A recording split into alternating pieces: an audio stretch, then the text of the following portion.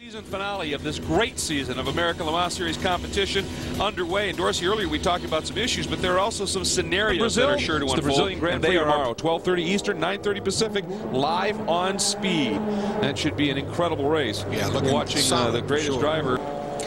So we continue with this full course caution at this stage. Again, we're going to let things sort out just a little bit. That cleanup continues at this point. So a good opportunity for the field to do whatever they can and get that all taken care of. And folks, it's a great opportunity for you to explore fantasy racing on AmericanLeMans.com because frankly it has just taken off. So log on today to race against other drivers and fans on the series' best road courses, win prizes, and follow the world's best sports car series action. That's AmericanLeMans.com.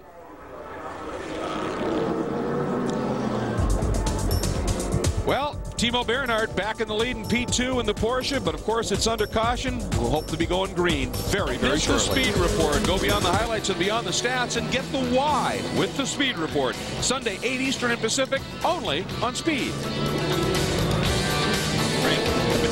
So we're expecting, tough stuff from them, but the Corvette, the C6R is performing fantastically today, and I'm positive of a great result here. Another manufacturers championship and hopefully a drivers championship for me and Olivier. A little bit of a scare early on. Olivier had that contact. There was some bodywork damage. Any consequences from that? How did the car feel? No, I don't think there's any consequences from that. That's about as pretty a shot as you are ever going to see, but also it's indicative, Dorsey, the temperature is dropping, the sun dropping behind the hills here. 86 degrees, currently 68, and that sun just now getting behind the mountain, which will drop that 68 degrees quickly down into the 50s. And it affects that track. He gets that white flag. He's going to have to stay out there risking running out of fuel and try to make it, nurse it around 2.2 miles and get it back to that start-finish line. Now remember, start-finish line is uphill. That's right. By the time you get to the checkered flag.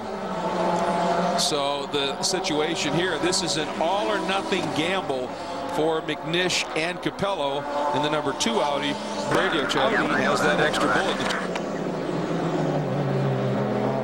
Obviously, maybe they just heard me say that half of the thing is downhill, put the clutch in the coast. I doubt it. But McNish is going to keep the hill one more time. GT1, Sarrazin, Barretto, O'Connell, 1, 2, 3. That should give easily. Car looks slow right there. Yeah, that is turn 5. Boy, he is uphill tough. Now. Whatever he's got to clear this hill. Build speed. Turn 6. Flat out. Oh, he brakes for 6. He's really taking it easy. If he can make it to the top of this crest, he's in. Or it'll be close. Made it to there. There it is.